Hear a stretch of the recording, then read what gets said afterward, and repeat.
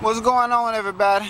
Today we're going to review 2019 Nissan Altima. I mean, it's a good little mid-sized car, man, for the money. If you're looking for a nice mid-sized car. Now, I'm not that big on Nissans, but if you are big on Nissans, it's a pretty good car for the money. Let me step back and a whole big view of that 2019 Nissan Altima. I'm not that big on the little cheap plastic hubcaps. I mean, it's 2019, but you know, I get it. I totally get it. Yeah, I mean, it's not a bad car. It's not a bad car. Kind of, you know, shaped like every other car on the planet Earth now, but it's not a bad car. 2019. Let's check out the inside of it. You know, mid-size, good for a family. You know, back seat real nice and clean. I mean, you know, everything functionable. Steering wheel looks a little cheap to me, but you know, like I said, it's a mid-size Nissan Altima, so you know, you're not buying a Lexus. But you know, everything is functionable. Everything is right in your face. Touch everything. Everything is right there. But you know, it's a good little vehicle, man, for a family. If you really wanna, you know, if you really wanna just you know, grab something that'll be good, where you can pick up the kids and drop the kids off and do a lot of running around. Hold on, let me clean my lens. I think it's something on the lens here. Let me clean this lens here. Oh yeah, that's much better. Let's take a look at this back seat. You know, this, you know, clean little back seat. You know, like I said, good mid-sized vehicle. You know, got your cup holders back here. Also got your battery chargers right here for your phones, which is always a good thing, because long rides, you know, everybody can't be stuck on a cigarette light or the other charger up front, because you may have multiple people in the car. So it's good that they have that in the back, the cup holders in the back. Actually, there's 4 cup holders, one on each door and the one in the middle.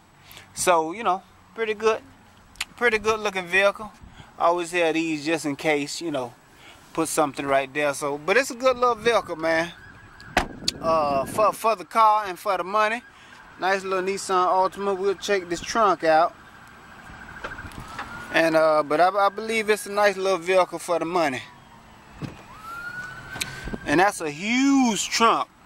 If y'all can really kind of vision that trunk is huge. You know what I mean? You can put 2 or 3 dead bodies back here. You know, if you into killing for a living. But if you're not into killing for a living, I guess it can take a stroller or 2, you know what I mean, some beach balls, cooler, stuff for the beach. You know, I live in Florida, so everything is beach, beach, beach, beach, beach. And this is also easy to pull out and try to get the beach sand out of there, because you will have beach sand that will last the length of this car, because it's hard to actually get rid of beach sand. So, you know, it's, you know, like I say, good little vehicle, man. If you're looking for a vehicle like this, good little vehicle. Let's check this motor out. Let's check this motor out.